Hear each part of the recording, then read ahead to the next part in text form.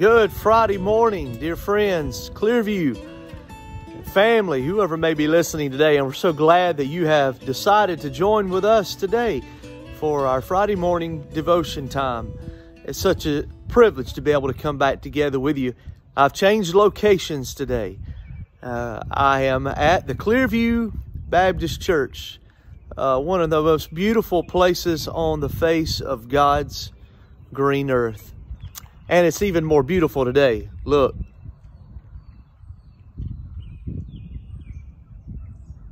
That steeple is shining like the sun.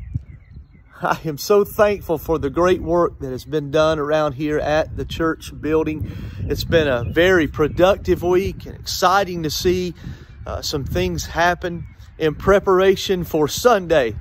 When the time that we're going to be able to come back together and worship here inside the walls.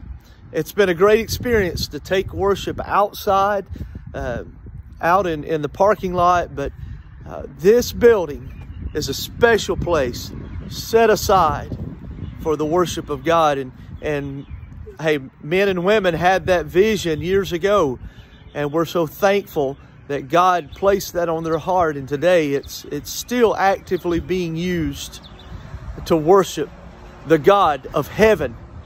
Hey, so listen, with the psalmist, I was glad when they said unto me, let us go into the house of the Lord. So let's do that this morning. I invite you and welcome you right into the house of God today.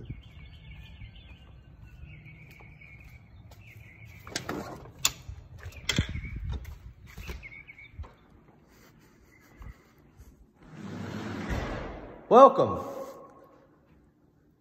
to Clearview Baptist Church, here at our brand new Welcome Center.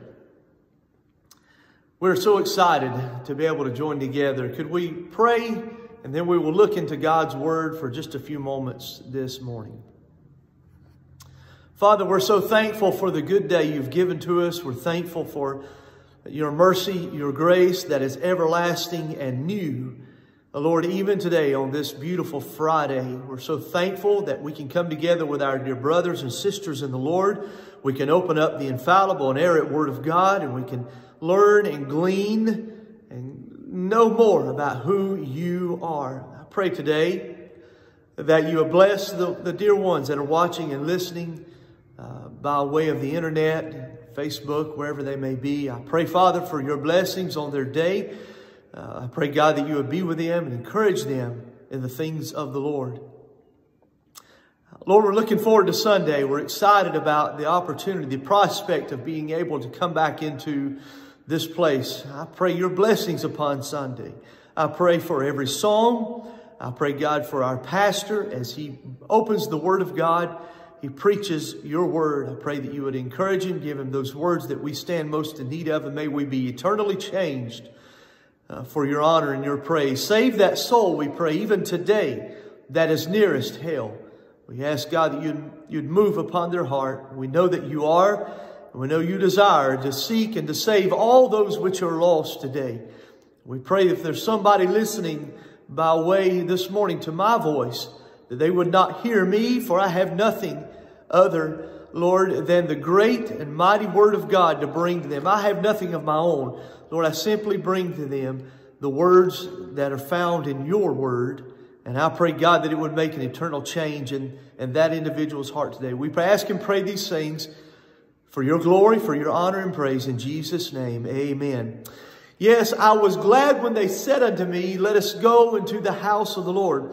That psalm is found in chapter 122 of God's Word. It's the very first verse. And it's the third psalm of a collection of psalms that are moving, psalms that are traveling, psalms that are going somewhere, psalms of ascent, as they are labeled. I love these psalms. I enjoy so much reading them. It makes me think of moving to a higher ground, such as the steeple that we just saw, something that is set high. That's exactly what these psalms are intended to do for you. and for me to move us to a higher place. Makes me think of that. Hey, makes me think of this. I'm pressing on the upward way.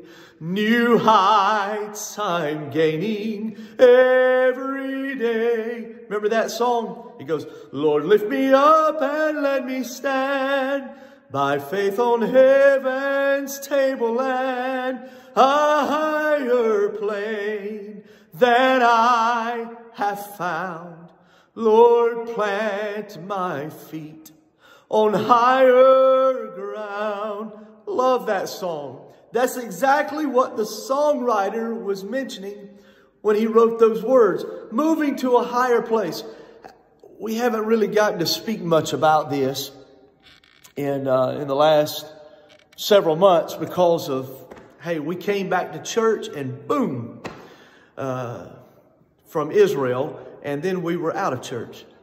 But quickly, I remember when we landed in Tel Aviv, we boarded a bus and began our journey. It was just maybe an hour and a half, 2 hours over to Jerusalem.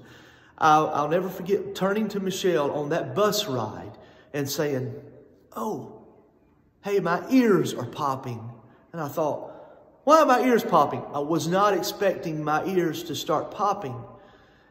But I learned quickly that we were ascending on that bus ride. That Jerusalem is actually a city that is really set on a hill. It's an ascent to the place where God has placed His name. The city, the beautiful city, beautiful for situation, the Bible says. The joy of the whole earth. The city is set on a hill. My ears were popping as we ascended to that wonderful and glorious and holy city that cannot be hid. That's what this psalmist is trying to convey to you and to me and to all of his readers, is that we are ascending to the place where God has placed His name. It makes me think of this place right here. It's a place where God has set His name. It's a place that has been ordained and has been anointed that we can come into and we can lift our worship and praise the true God, the God of heaven. A place that is holy and set apart. The psalmist says in chapter 122 that he was glad. And I want to join in and say, I am glad also. I am glad that I am able to come into the house of the Lord. It's a language of happiness. Such should be our language today. Joy and happiness that we are able to come back into the house of the Lord. Notice the psalmist says, he really is not even there. He said, I'm just glad that they're mentioning that we're going to be able to go into the house of the Lord. I'm glad that they said we're going to meet there. I'm happy to get there. He was happy to go and worship. How about you today? Are you happy? Are you glad that worship is going to be possible with your brothers and sisters here in this building this Sunday? Is worship for you a 30-minute song set on a Sunday, well, even a Sunday morning? Some could not even think about coming back Sunday night. Is worship just a 30-minute song set? Is worship a favorite concert of yours? Maybe worship is something that you put on and take off, like a favorite jacket or a favorite t-shirt. If that's what worship is, then friend, you've got the wrong idea of what worship really means. Worship for the Christian should be our highest occupation. Nothing should take its place. Worship is the top. I've heard it described this way. Imagine a man drowning in the ocean, and he comes up just enough to cry out, Lord, please save me. That is his prayer. God, please save me. That is a prayer. God reaches down His hand and He pulls that man up out of the ocean. His prayer turns into praise. Oh God, thank you for saving me. Prayer, praise, quickly turns to worship. And here's worship, friend. Worship is when you understand that only there is none other, nobody else could save you but God. And you look at Him and you say, thank you for saving me, for nobody else could save me but you. That is worship.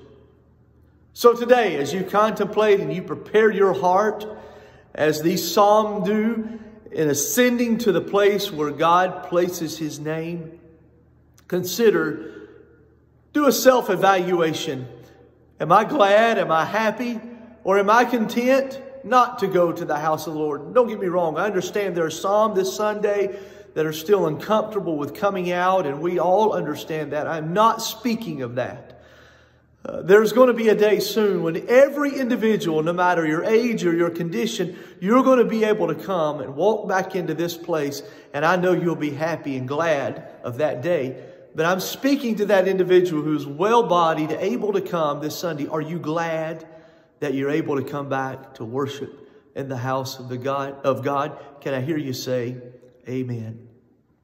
Dear Clearview, I love you. I'm so thankful for the opportunity, the prospect, and the joy that is going to be our experience this Sunday at 8:45 or at 11 as we come together and worship the Lord. I was glad when they said unto me, let us go into the house of the Lord.